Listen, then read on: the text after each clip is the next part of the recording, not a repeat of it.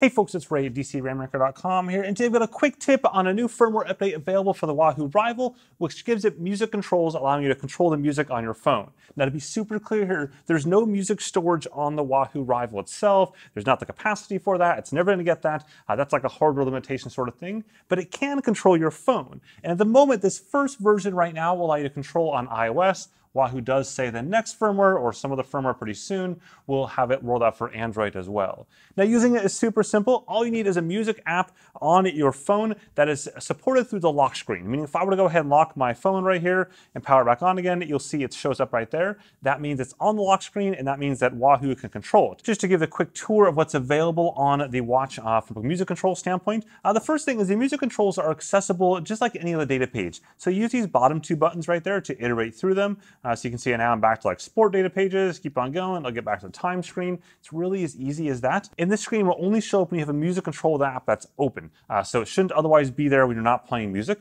So in this case, you'll see on the right-hand side, there's a play button. So as I hit this, it plays the music. As I hit the button again, it stops the music.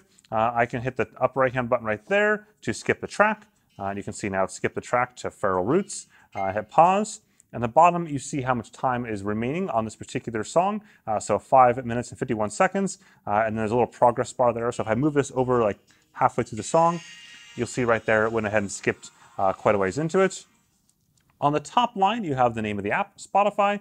On the middle line, you have the name of the song, and on the bottom line, you have the name of the artist. The last thing you can do is to change the volume. To do that, you're gonna hold the bottom two buttons at the same time. So just like this, and then you have these controls for increasing volume and decreasing. You can see on my phone, it's increasing the volume, and go back down again, it is decreasing the volume. I can escape out of that by pressing this lower left-hand button there. The 3:22 is the time of day right now, so it's 3:22 p.m. And again, the counter at the bottom counting down how much time is left in the song. In fact, we can actually control this entirely from the lock screen if we want to.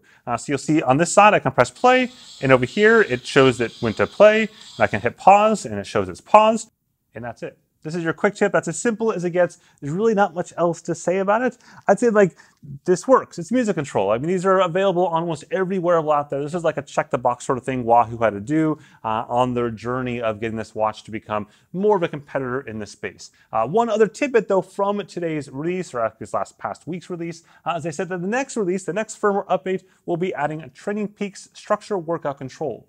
And that's pretty notable because that's the first time there'll be any structural workouts at all on the Wahoo Rival. It's something they've had on their ELEMNT and their Bolt series, Roam series for a long time, but this is something the first time that we'll see it on their watch itself. And that's a pretty big thing, and I'll definitely dive into that once it's released, and hopefully that's very shortly here. With that, if you found this video interesting, whack that like button at the bottom there, or hit subscribe for plenty more sports technology goodness.